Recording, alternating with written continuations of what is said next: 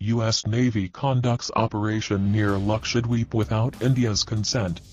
In an unprecedented move, the U.S. Navy's 7th Fleet has publicly challenged India's maritime claim in the Arabian Sea by sending the USS John Paul Jones, DDG-53 guided missile destroyer, inside India's exclusive economic zone.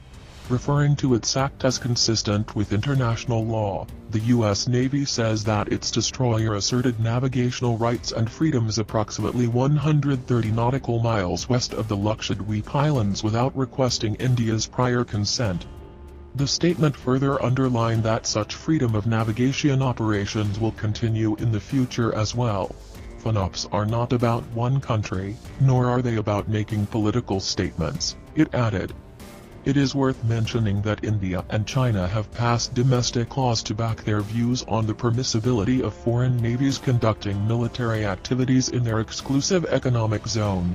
In 1976, India passed the Maritime Zones Act, which formally required all foreign warships to give prior notification when passing through the territorial waters of India, even while making an innocent passage.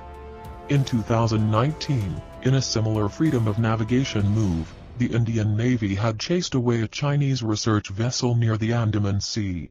The Indian Navy has yet to react to the U.S. Navy's FNOPs.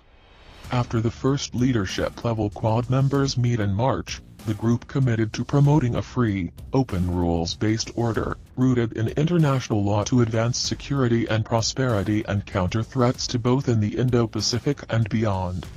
We support the rule of law, freedom of navigation and overflight, peaceful resolution of disputes, democratic values, and territorial integrity, the joint statement reads. Several analysts predicted the beginning of a military alliance of these countries after the first leaders-level meet. Earlier this week, Russian Foreign Minister Sergei Lavrov stated that he also heard that pro-military alliances are being promoted in the Middle East and Asia. We believe that this military alliance is counterproductive, Lavrov had said.